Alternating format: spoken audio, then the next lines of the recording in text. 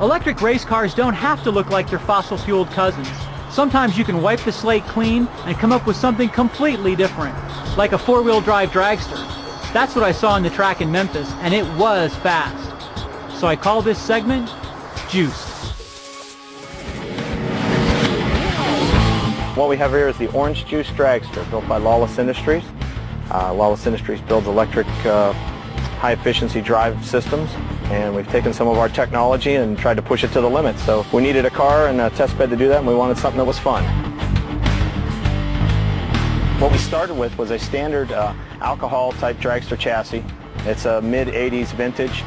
We chopped the front end off, and we chopped the rear end off. We shortened it, lightened it, installed 60 off-the-shelf batteries that you'd find in a Harley-Davidson as a starting battery or in a jet ski or something like that. We've tied them together in a series parallel configuration to give us 2,600 amps at 240 volts. We feed that to two motor controllers that have a maximum output of 2,000 amps each. That goes to 8 permanent magnet motors. We have four-wheel drive on the back, so this is a six-wheel dragster. Two motors powering each wheel, each motor capable of about 30 to 35 horsepower. We have about 360 horsepower capability. The trick is to keep that to the end of the track. We're ready to take a shot at the 240 volt dragster record that's stood since the year 2000. We want to run a 10.54 seconds in the quarter mile or better. Drives like a regular electric vehicle, like you would think a golf cart would drive. It weighs about 1,500 pounds, so it's not very heavy. It's lighter than most dragsters. The nice thing about electric motors are they have full torque from 0 RPM. So we can start this off the line with no moving parts and instantly have full power. I hope I get some good traction today, and if we get good traction, we'll be okay.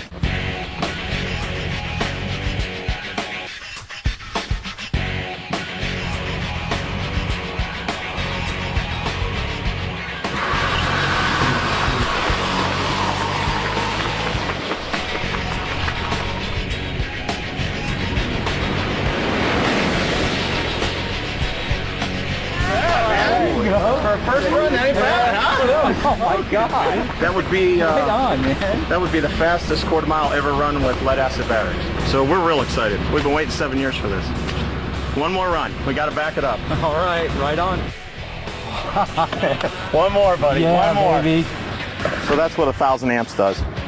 That's why we bring spares. So what he's going through, there's 8 motors. He's going to pull out the brush gear on every motor because we had a damaged unit. Again, nothing abnormal, but he's going to go through every one and make sure that all the brushes are moving freely, everything's in line, all the motors are working correctly. This is what burned up on the inside motor. I pulled this whole piece out. Unfortunately, we haven't had time to be tested because of the short notice of our trip.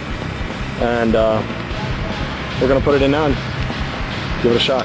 The car is going to be fully charged, turned up all the way. We're going to go for 9.99 seconds.